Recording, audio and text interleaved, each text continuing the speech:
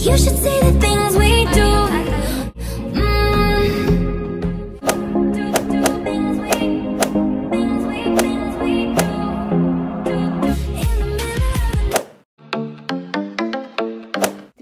Hey there guys, welcome back to my channel. It's me here. So for today we'll be doing a new vlog for you guys, and it's been a long time since I did a vlog like this, and now I'll be showing you my parcel that we got for today. So without further ado, let's get into the video. Okay.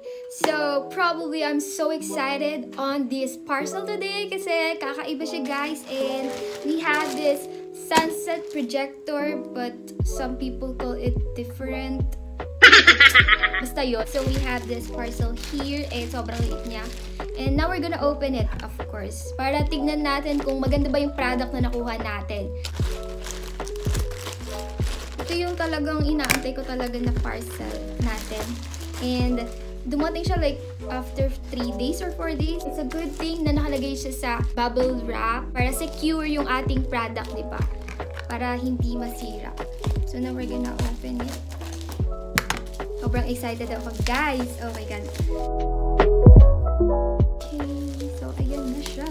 This vlog will be literally short lang kasi we're just gonna try the light or we're just gonna try the product.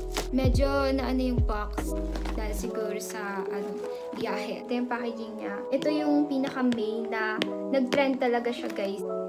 Basta nandito yung mga instructions niya. And then, ayan. Tapos, ito yung kinds of lights niya. So, bali itong kinuha ko, guys, is yung 16 na lights. So, meron siyang remote. So, we'll try the product now. And so, sobrang excited na ako. Oh my God. So, the first thing we can see here is main light natin. Bilag lang siya na ganyan. And then, ito yung cord. So, next is the remote. Para siya yung sa LED lights, ganun. And then, we have the stand. Ano pa ba? Oh.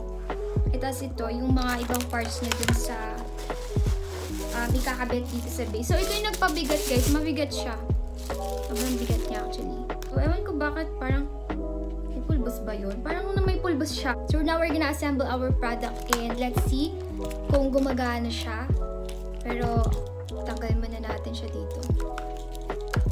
So, ito yung isa sa products na in-order ko online na sobrang na-excite ako. Bukod dun sa Tala by Kyla na necklaces.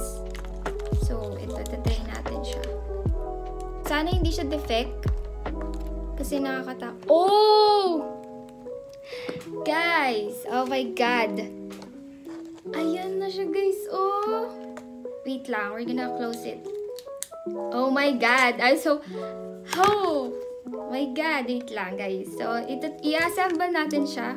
So, ito yung base natin. And then, di ba, hinigpitan na natin. So, ito, bali yan. Ilalagay lang pala na ganun. Napaka-syong ako sa part na yun. Lalak lang natin siya na mahigpit. Okay na. Bali, ito pwedeng mahigpitan para hindi gumalaw. Pag clockwise, maglalak siya. And counterclockwise, luluwang siya. Ayan, pwede siyang ano. So, now, kakabit na natin yung light natin. So, we're gonna just twist it.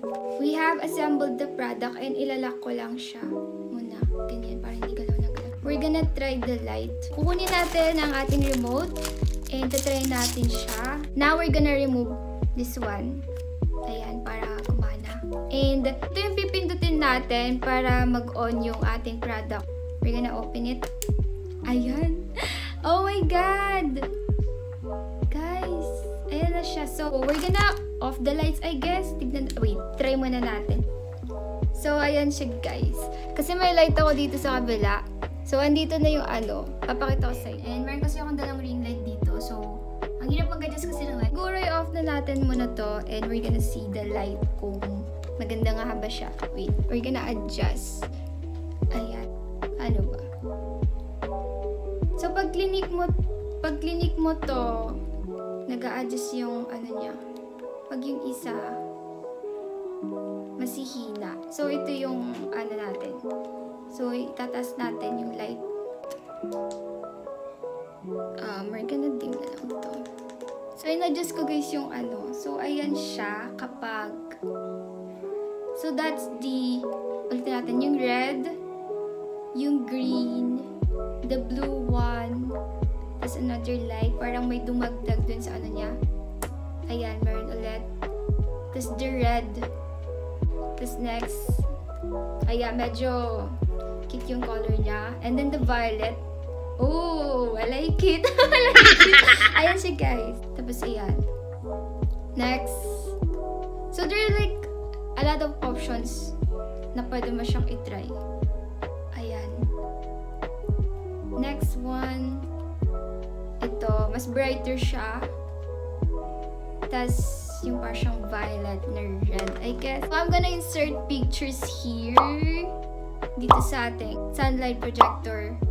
Ayan. And by the way, guys, pwede nyo siyang like i-blink. So, di ba merong flash, strobe, fade, and smooth dito sa remote natin. Ang kagandahan, pwede mo siyang palitan. We're gonna try to click the flash. So, ganyan siya pag flash. Diba? Bongga. So, para lang siyang LED lights. Next is the strobe. Ayan yung strobe. Next is the fade. So, ayan, naggagandod yung light niya. And next is the smooth. Ewan ko, parang siyang flash din. Ayun. So, we're gonna do a montage on this one.